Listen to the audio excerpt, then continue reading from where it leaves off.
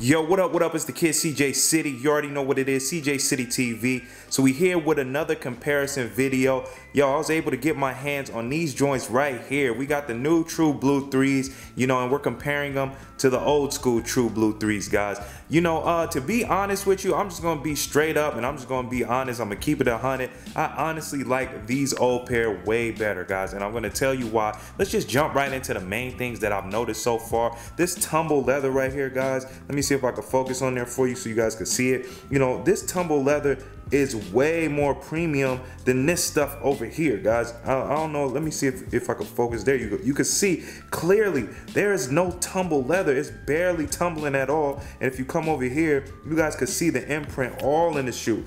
Look at this, all of this right here. You could feel it. When you come over here, that's just smooth. Like, you know, like I don't say a baby's ass, but you already know, man. You know, that's just super smooth. I'm not feeling that, guys. You know, they need to bring the tumble leather back. In my opinion, that just means that the shoe is just a little bit cheaper. They didn't use great material on that, you know. So this is another thing that I've noticed as well, guys. We're gonna look at the cement print right here, you know, in the on the toe box. This right here, I hope you guys can really see. This is just way more embedded than this one. This one just looks like, it's like a, I don't want to say a cheap iron-on or something, like a cheap stitching, but this just feels like it's just way better material. This is just an overall better quality. So if you guys could get your hands on an old school pair, you know, it's great when they re-release them because you could get the colorway, but the quality is always better on these, guys. I hope you could see that. Another thing that I noticed right here, you know, look at this Jumpman right here, guys. You know, this one is just a little bit smaller than this Jumpman. This Jumpman over here is indeed bigger,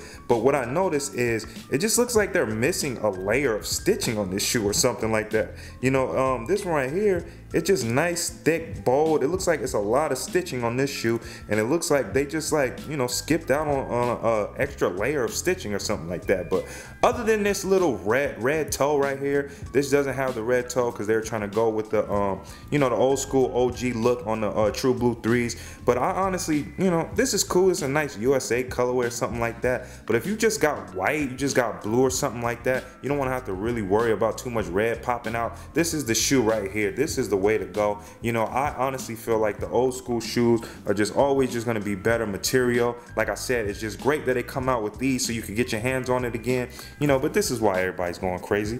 We all know that already. Look at that, man. All just because of the Nike sign in the back. Everybody wants to pay $220, I believe this shoe retailed for, you know. And this shoe right here, I believe when I first got it, it was about no, I take that back. I got this on a resale, so it was like $160 or something like that. But you know, it doesn't even matter, to be honest with you guys. You know, I just got it just because I wanted to do a review for you guys. But you know, I hope you guys are really enjoying this. Look at this. I noticed this too. Nobody cares about the box, but just the print on the box is just way bigger, and you can see over there is just a little bit smaller. But anyway, those are all the main differences. Obviously, you got Nike sign in the middle right there, guys, and then there's a Jumpman in there. That Jumpman faded out. You guys are not gonna be able to see it, but anyway, that's my overall thoughts. Always go with the old school shoe. Get on eBay, get on Facebook groups, go ahead and just get you the old school shoe, because it's just gonna overall be a better quality pair. And that's what it is. You already know what it is. CjCityTv. Make sure you subscribe to my page. I got a lot of content coming soon. You already know what it is. CjCityTv. We signing out. Peace.